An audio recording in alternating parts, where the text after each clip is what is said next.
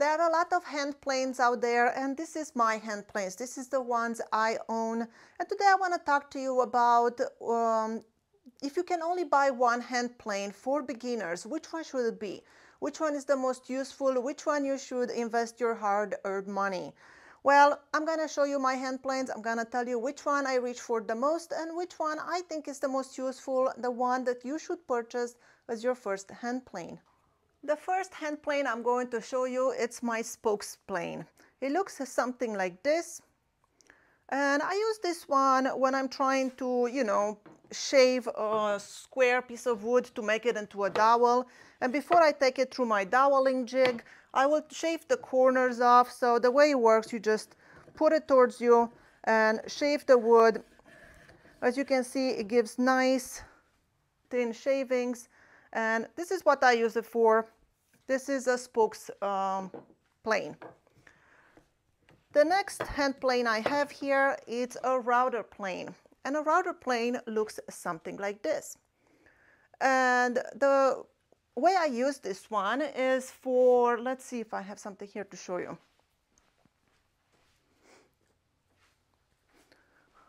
When you have a groove, let's say you make a rabbet or a dado and you need to make it maybe a little bit deeper or adjust it in any way, well, this one adjusted like this, the depth, and you can go inside of your groove and clean up the groove and make it deeper or whatever adjustment you need to do. This router plane, it's really, really useful for that. So that is a router plane. The next one, it's a block plane. This is a Stanley, and I bought this one on Amazon for $30. It looks something like this.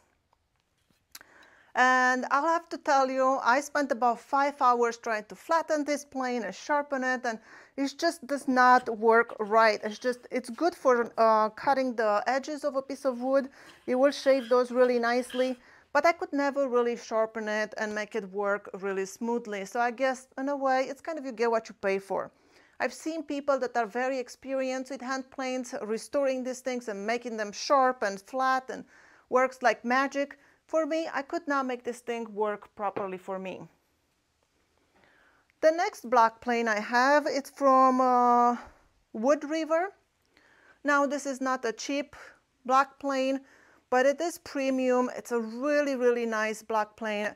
The sole is flat right out of the box, and I did have to sharpen it. But my problem with this block plane is if you have smaller hands or if you're a female, when you hold it like this knob here, I don't know what it's called, but this thing sticks out so much that when I hold it, I can barely grab it with the tip of my fingers. So that makes it very uncomfortable to use. I feel like I'm going to, slip it out of my hand at all times. So even though this is a really, really good quality plane, you need a big hand in order to, hold it securely. My next block plane is from Lian Nielsen. And this block plane, it's different than all the other block planes. This is called a rabbiting block plane. And that is because the blade goes all the way to the sides versus a regular block plane. You see, it doesn't go all the way to the sides. And this one, it's an incredible block plane. It comes flat, the sole is flat out of the box. It works really, really well. It takes the most beautiful shavings with very little effort. I did sharpen the blade, but it fits really nicely in the hand. It is smaller, so you can get a good grip of it. And this one, you use it as a block plane for anything you need to do, from doing, little shavings to smoothen the surface, to knocking down the edges. And you can also create rabbets with this. The way this will work is you'll take your piece of wood that you try to put the rabbet on, and you'll clamp another piece of wood on it, or put double sticky tape or whatever you choose. And then you can take your plane and shave away and create your rabbet. And because the blade goes all the way to the edge, you can create a rabbet using this other piece of wood as a guide. So that's a rabbiting block plane. Next, we have a shoulder plane. A shoulder plane, it's kind of the same idea like the rabbiting plane.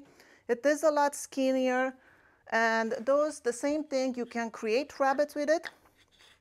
You can also use it to clean your rabbets for, let's say you use your table saw and you do not have a flat tooth blade and you cut your rabbet, but then you have those wavy lines. You can take this and really clean it out. The same thing with the rabbeting black plane. Very, very useful. And I would have to say this one is from Veritas. Really nice plane, but it is very hard to adjust. And I don't know, I just never reach for it just because of that. My next two planes are two planes that I bought on a garage sale. This is a 4 and a 4.5 Stanley. I bought them for $5 each. I restored them, and I'll have to tell you, one of them, the blade is not in good shape, but the one that the blade is in good shape, what I use it for is for when I have glue squeeze out. I use this to knock over the glue, and because I only paid $5, I don't care. You know, the glue I use, it's water-based, so it might rust your plane if you use it a lot for glue, if you do not oil it and take care of it. So that's what I use it for. I use it for removing the glue squeeze out. So a 4 and a 4.5 Stanley. Then we have the Stanley number 5. These two are different. One has a corrugated bottom, one it's smooth bottom. And I bought these two at the same garage sale. I paid $10 for each one of them. They are in great shape. I did not sharpen them yet. And they're the same thing for smoothing surfaces. They work great. That's what those two planes are for. The next one, it's a Stanley number 62. They call this one the Sweetheart. And this is a low angle plane. Low angle planes are my favorites because they work really well on the end grain, so you don't get tear out. This plane, it was my favorite for the longest time, and the reason why is because it came really, really sharp out of the box. And because I was new to woodworking and I didn't know how to sharpen a plane, that really, really attracted me, and I was able to get like glass smooth surface with this plane. My next one is a jointing plane. This thing, it's a Veritas number 7, and as you can see, this thing, it's massive. It's massive and it's heavy. You would do this to hand joint boards. It works really, really well. It's very, very sharp, but I was never able to successfully join two boards with that plane, and that is because I have not have experience with it, and it's been sitting in my shop and didn't get any love because I don't know how to use it properly.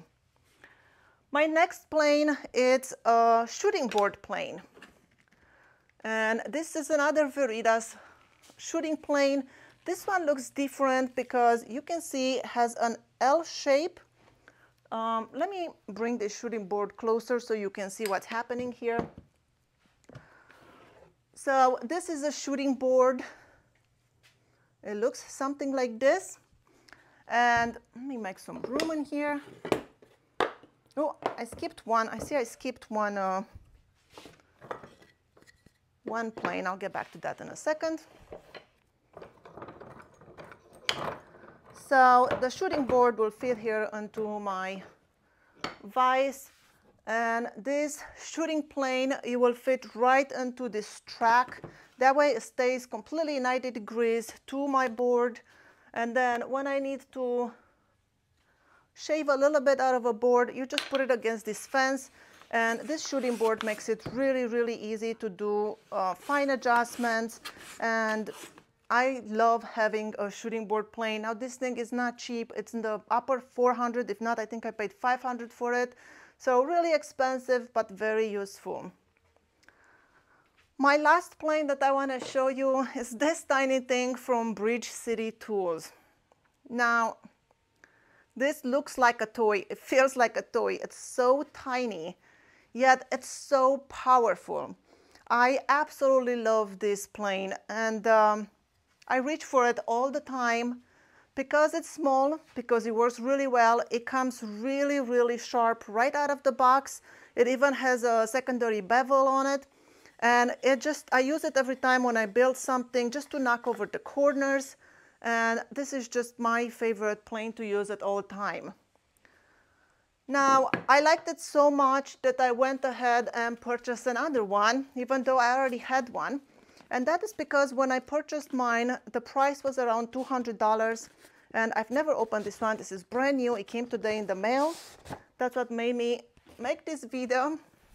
But I want to show you when you open it, premium blade. I'm not trying to sell you anything. I'm not even going to put any affiliate links or any links in the description. You can go check it out by yourself. But this is what it looks like, really well packaged. And what I like about this one, why I think it's a great plane for beginners, it is really, really easy to adjust. It just has this one knob over here. If you want to take the blade out, it has this little orange thing in here that is magnetic. It just, you know, sits on your blade. And then you can pull the blade out. That easy. And then it only goes in one way. Bevel up. It has these two holes that it just fits in there onto this knob. I don't know if you can see. And then you take your magnetic orange thing, and this puts just the right pressure on it. I push it in too deep. There you go. Tighten it. And then this is the knob that will push your blade. Let me loosen it a little bit, it's too tight. And this will move your blade up and down. So really, really easy to use. And let me show you the blade. I bought a replacement blade just so I have it, just in case I nick one or something. And I'm gonna show you a brand new blade. I've never opened this. I wanna show you how sharp it is, and it already has the secondary bevel. Let's see if I can get this camera to focus. You see that? Very, very, very nice blade. So which one should you buy if you are a beginner woodworker and you can only buy one hand plane? Which one should that be? Well, here's my 2 cents. If I could only have one hand plane, I would get one of these two. This is the Liam Nielsen rabbiting plane, and this is the Bridge City tool. By the way, when I bought this one, the first one, the plane was around $200 some, and right now they have it on sale for $75. When I ordered my second one, it was $65. So if you are looking to get something like this, go get it now while it's on sale. But anyway, this is the one I reach for the most because it's tiny, it's light, it works really well for knocking out those corners. I use it the most. However, this one is probably the most versatile and really good quality hand plane. And the fact that it's a rabbiting hand plane and you can get on very close to the edge and clean out your rabbits and so on. I think this one, it's the most versatile. I think this is the one I use the most. So just, you know, my own opinion, you can get whatever you need for your shop. But this is my hand planes. This is the ones I use the most and the ones I think that are the most useful. I hope this was useful to you and you learned something new. Thank you so much for watching. My name is Skylar Ewing and I'll see you in my next video.